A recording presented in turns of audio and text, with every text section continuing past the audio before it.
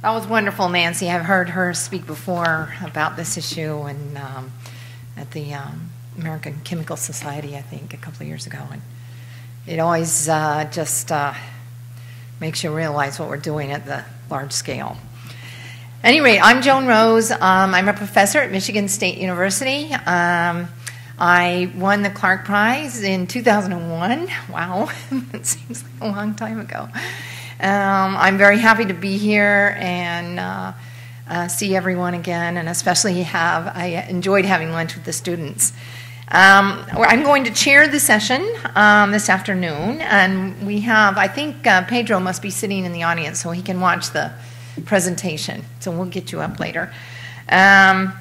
We have two presentations, and our first is Joe Grindstaff, and he is the general manager of the Inland Empire Utilities Agency.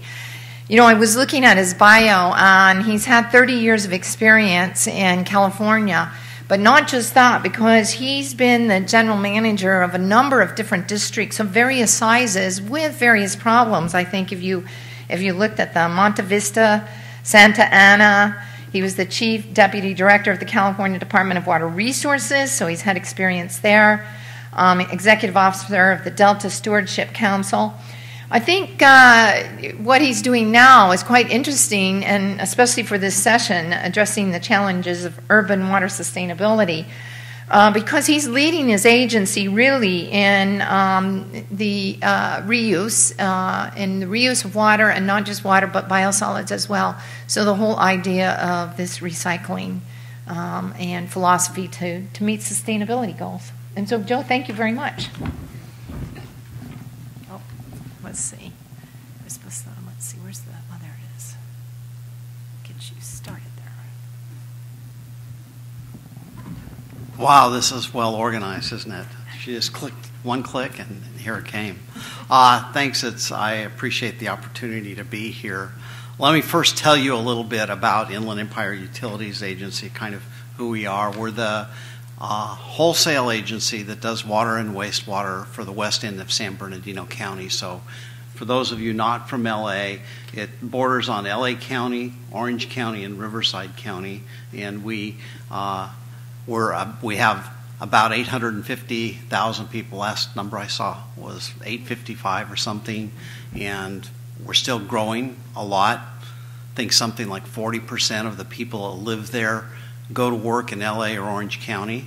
So it's a bedroom community in many ways, but we also have some significant industries. So we have what remains what's California Steel, what was once Kaiser Steel. So we have a number of things in our region.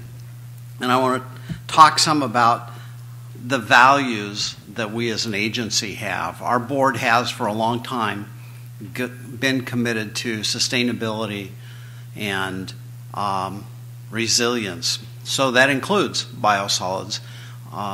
We have 5 wastewater plants, and from those we generate a lot of sludge. But rather than ship it off to Arizona, which I think we did at one time, we actually built a compost facility, an indoor compost facility, which is the largest in the Americas. And all of our sludge is composted and reused locally. And it's part of the commitment to make sure that what we have is actually reused. We do it with trying to pay attention to the dollars, so we don't just spend whatever it costs, but we think we can achieve that objective while also being responsible with cost. Another example would be on the power side, where we have solar and wind and the largest digester gas fuel cell in the world, as far as I know, and also have engines that we run with methane. So the board has a policy of trying to be independent during peak times so that we're not a drain on the system. And ultimately, we think we can get to a place where we actually are self-sufficient in terms of energy. So kind of with that background, I want to talk a little bit about the expectations. You all know that we're in drought here in California. We're expecting that our wholesale supplier, Metropolitan Water District, is going to implement a water supply allocation plan sometime in the next few months, which means rationing. So we expect maybe on the order of a 10% cutback for everybody. That's a major issue for us, and something that I think actually is helpful as we plan for the future. We're in the middle of updating virtually all of our plans, our wastewater plan, our recycled water plan, our energy plan, our water supply plan. So trying to tie that all together in this environment's been really challenging and interesting. Where are we with water? About 70% of our water supply is local right now. So we have, when it rains, we have some surface water even that comes into the area. We have groundwater, and we import water from Northern California into the area, about 30% of our supply. And that's the part of our supply that's under the most stress. But honestly, droughts impact local supplies too and impact groundwater basins. And so we've recently been in a discussion, our water master's been in discussions with all the producers about what is the real safe yield, what's it been over the last 10 years, because it's been a relatively dry 10 years. That's a challenge moving ahead. We're expecting to grow. I think on this slide we say 1.1 million people by 2040, but we're not sure how much it will be. We have one development in our region that's expecting to add about 200,000 people just in that one single development in the southern part of our area. So it's a significant challenge, growing with limited supply and trying to find a way to be sustainable and resilient.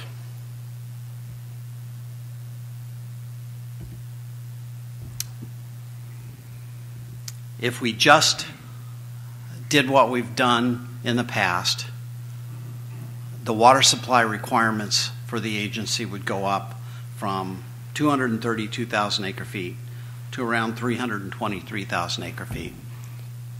That's not sustainable. But we have to find a way to supply water so that we can have the economy that we all want to have, and that has lots of implications for us moving ahead.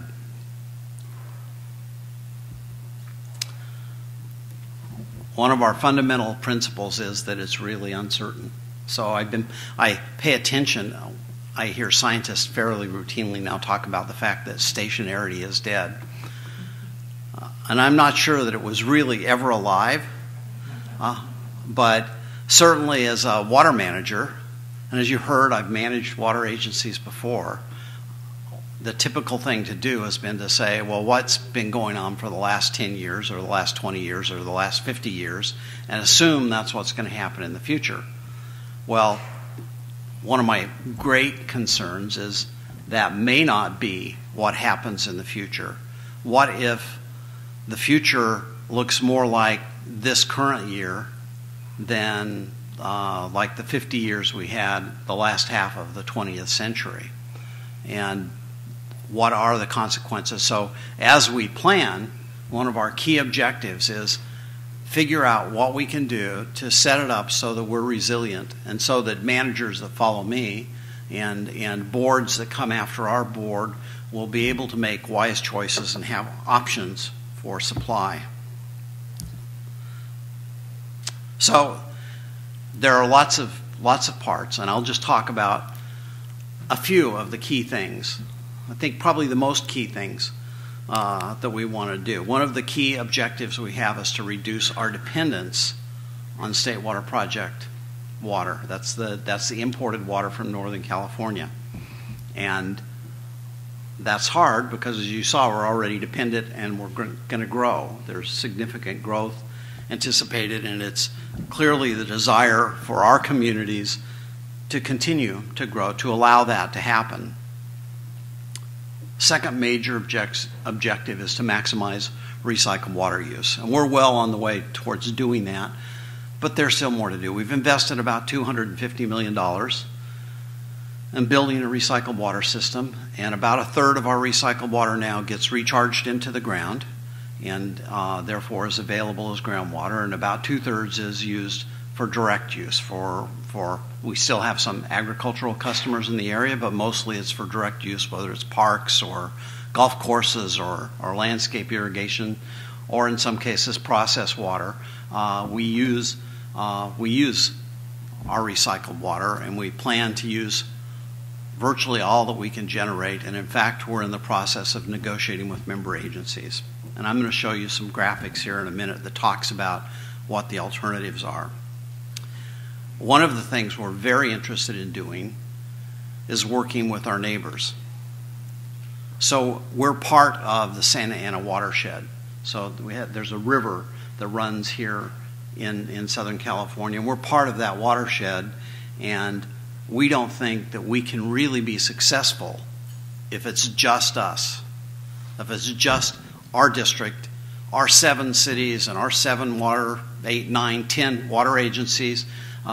If just our agencies are successful, we don't think that's a sustainable strategy. So what we have to do is actually find a way to work with everybody else and help them have a sustainable strategy and have a regional strategy that works for everybody. So the watershed-wide conjunctive use program is one that's intended to actually help us all work together so that we're all able in dry years to get through those years, and so that in wet years we can take deliveries of more water. And then the last one, which in some ways is the most controversial, although maybe the most logical, that probably everybody in this room would say, of course you ought to do this, reducing demands, conserving more water. That's controversial if you're in a water agency because your revenues go down. And we'll talk about that in a minute. So, recycled water use. Our intent is to maximize direct connections, first of all, and what we try and do is take all of the water that we can't directly use and recharge that into the ground. And right now there are a few months in the wintertime, if it's wet, when we can't recharge everything. But otherwise we think that program will be successful. Recently we've actually realized that we have more demand than we have water. So we're in the process of negotiating with neighboring agencies to acquire their recycled water, because in most cases agencies haven't invested the money that's necessary to make a recycled water system really work. It's not a cheap thing to do. It's not something you can do overnight. You have to really invest money and work hard to get it done. So one of the things we have an MOU with one neighboring agency to develop a system and an agreement for transferring recycled water, and we're talking to another agency. Long term, it's water, so we're going to do that. Conservation. When you look at this, you can see that we have a significant amount of irrigation demands in our region. So our internal water use is about 55 gallons per person per day. Not really bad, not maybe wonderful, but it's not bad, at least in a Southern California perspective. But we have an awful lot of irrigation demands.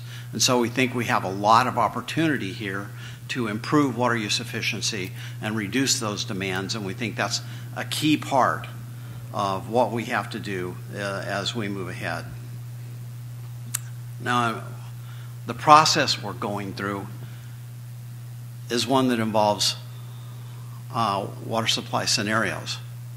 So when you look up there, if we just kind of went ahead with what we've been doing, here's what we would do. We would import more water. And that's the big red arrow up there at the top of the graphic. And the little green arrow there on the left, that's water conservation. That's kind of where we're at today. And if we didn't do anything else, we just kept moving, this is where we'd be. And we don't think that's sustainable.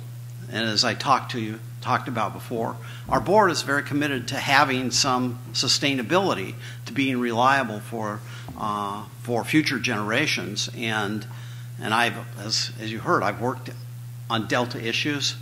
All of our Northern California water comes through the California Delta, and it's not something that we want to count on increasing as time goes by.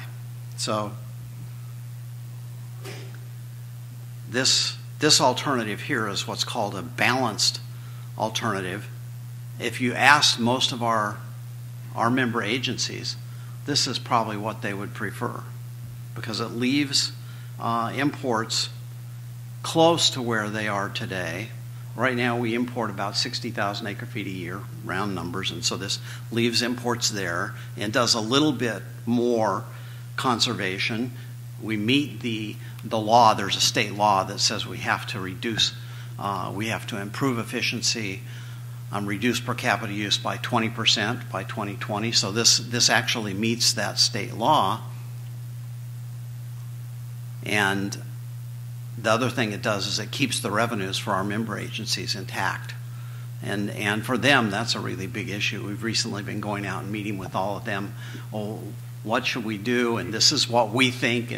And for them, even the rationing that's probably coming this next year, obviously the weather could change, but that's a really big issue.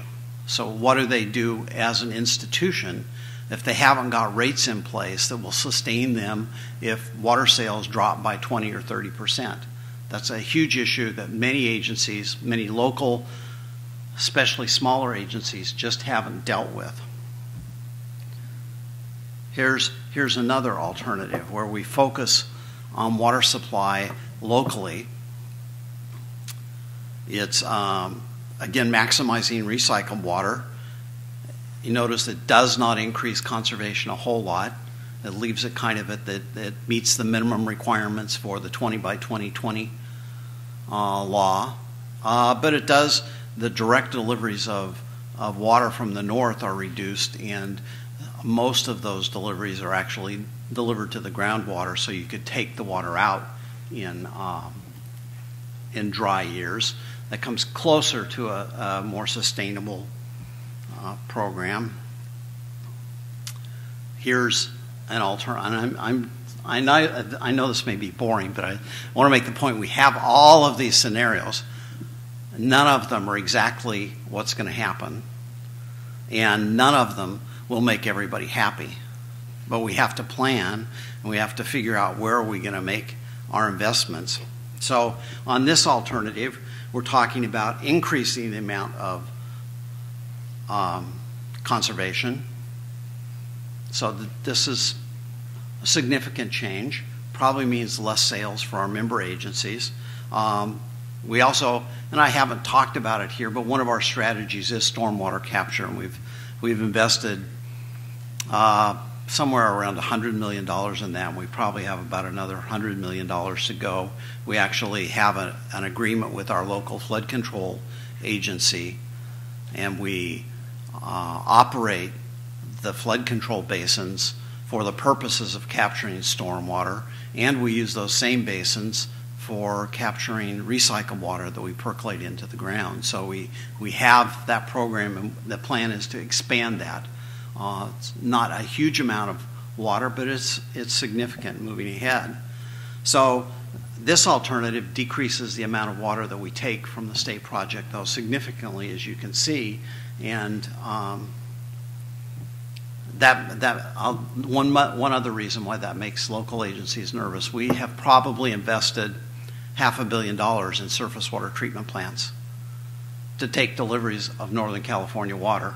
So if we say in the future we're going to decrease taking that water, then all those member agencies that have invested all of that money feel like they would have to explain to their board members and the public, why have we invested in this if in fact that's not going to be a big source of water supply as we move ahead. Here's the really big one that really scares them. And this is a 40% reduction from where we were 5 years ago. The law said we had to do 20%. And the truth is here, we have these imports, but we actually have water being able to be exported out of the region. And the amount of water that we use in this alternative ends up being something in the range of 140 gallons per person per day. So to me, that actually doesn't sound bad. That seems like that might be a reasonable number given the climate of where we live, given the fact that we want to have an environment. We don't want all of the landscaping to die. We want to have trees. We want to have a nice place to live, but it might be something that's doable. I mean, in Melbourne, their per capita daily usage now is consistently 45. And obviously it's a different climate, but the drought drove them to change things, and those changes appear to be being held on to. People appear to continue to be living with a much reduced water supply. So, and having been to Melbourne, it's a wonderful city. Our region could probably, maybe not live on 45 because we have to irrigate some of our landscaping. We have to do some of those things, but we don't have to do everything that we've always done.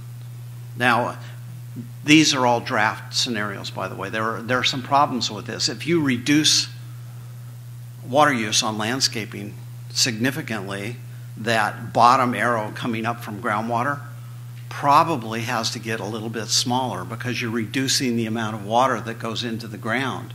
And I don't think in this scenario they didn't take full account of that. But they're working to improve these scenarios. We're in that process now, and that process is. We have somebody here in the audience, and I'm sorry I've forgotten your name, that works for the company that's working with us on developing our integrated resources plan, which is where these graphics come from. And he was saying, I'm hearing that it's also political. Of course it's political. We have 850,000 people with 7 elected boards for different cities, 7 city councils, and lots of people who worry about their quality of life. And they don't want some bureaucrat, I'm a bureaucrat in their definition, to tell them that they have to change the way they live. And so we have to figure out how we can move ahead. It's actually clear to me that if it remains dry, even the amount of conservation we have here may be not nearly as much as we actually do. And now that's really scary. So inherent in developing our integrated resources plan is not just doing the planning of this number, but then saying, well, how will we support people to transform their landscapes so that they are more California friendly, so that it looks like California can look. Still very beautiful, green, wonderful place to be, but not necessarily full of ornamental turf. So we have to help people transition there. We have to help our member agencies, who are all these retailers, figure out what they do with pricing, how they can have sustainable rate structures that allow them to continue to operate and maintain the water utility as they move ahead. And we have to figure out how we communicate with the public about all of that stuff, because conservation, as I say, it may be the most controversial part of the plan, and so that's the challenge. So I was going to talk about what are the challenges as you're trying to develop a sustainable plan. I believe something like this is sustainable. Actually, probably the one before is sustainable. The real art is trying to figure not just the numbers, but how do the communities buy in? How do the people buy in to that? So these are some of the scenarios for gallons per capita per day. You can see where they're at. And I won't spend too much time on these. I do want to say that as we look at our water portfolio over time, the 30% here in this white pie chart is where we want to be, 30 or 40% water conservation. And as I tell my staff, None of these numbers are right. These are planning numbers. But what this is going to set the direction, help us decide what investments to make. We're going to invest in recycled water. We're going to invest in stormwater capture. We're going to invest in things. We're going to invest in water conservation. And when we do all of those things, they'll come back and recalibrate in 5 years and say, well, we need to do more, or we need to change slightly our direction. And that's the challenges and the opportunities. So thank you very much.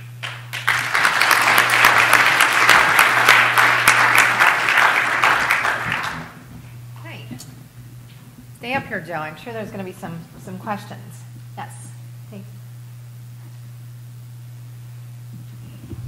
So I'm kind of interested in the relatively large reliance on direct recycling of water as opposed to groundwater replenishment. It seems like a lot of the utilities, for example, Orange County or the South Bay Water Recycling Project in San Jose, have looked at these direct projects and seen that it results in an increased reliance on landscape irrigation, and it suffers from problems of building and maintaining a large purple pipe water distribution system. So are there attributes of Inland Empire that make it different and make direct recycling of water as opposed to potable water reuse, either direct potable reuse or groundwater recharge, more attractive? Yeah, there are a couple of things there. One part of, in order to do the recharge of water, we had to build almost the same system that we built, but it costs less to build one that does direct use than it does to do one that moved all of the water into the basins. And we didn't have the basins. We think ultimately the most recycled water we could percolate would be 34,000 acre feet a year. That's in 30 or 40 years. If we had that much, we don't have that much that we could use now.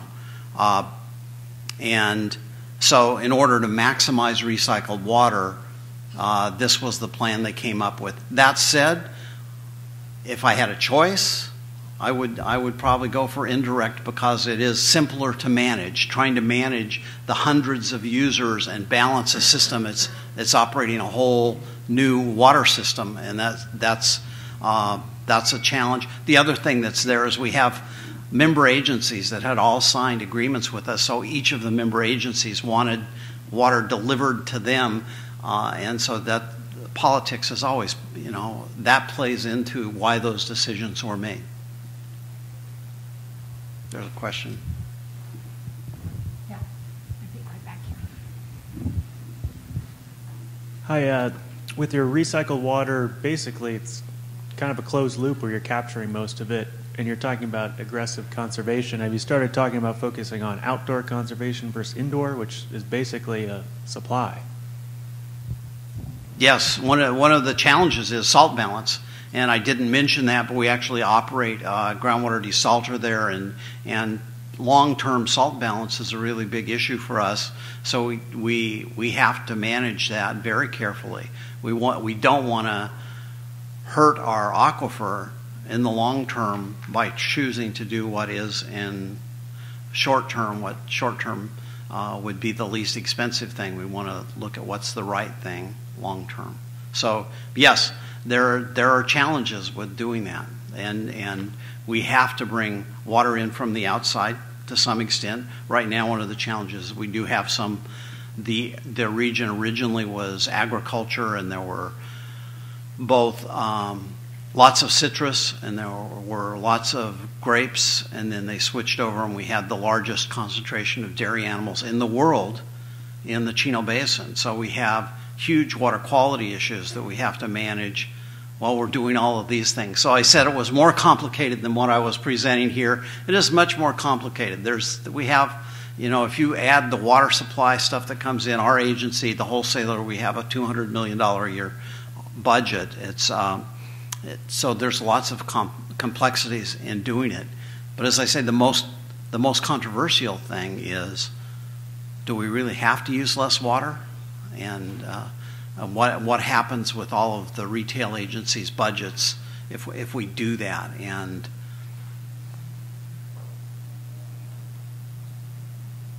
Okay, thank you. Okay, thank you. Good job.